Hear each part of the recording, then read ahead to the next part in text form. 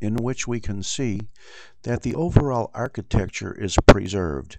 You'll see portal areas here, possibly here, probably here, certainly here.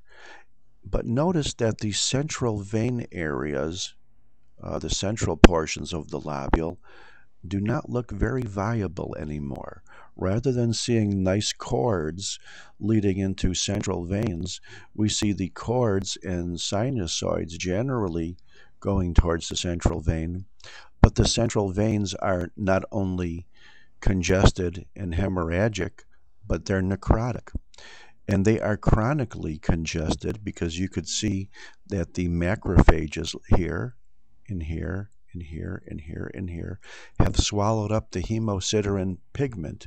So that qualifies this as being chronic passive congestion.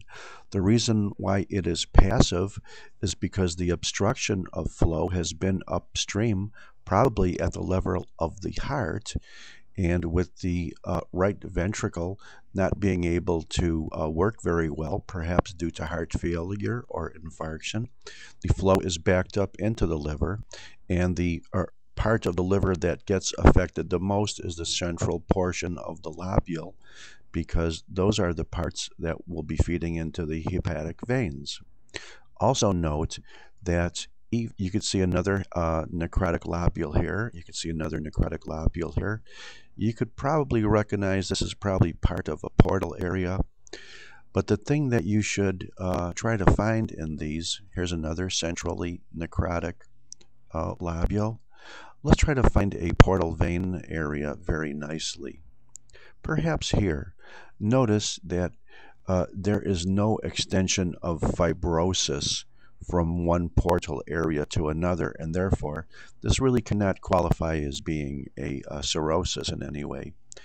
However, with enough long-standing central lobular necrosis, these necrotic areas with fibrosis can extend from portal vein to portal vein, causing nodules and fibrosis between the portal areas, which is defined as cirrhosis.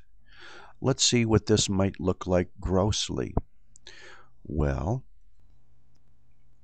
grossly, the liver would not look uniform, and you could see that these red streaks represent congested and possibly even necrotic central vein areas. These red streaks are all blood, and they are central veins showing congested blood. Have you ever seen a nutmeg before?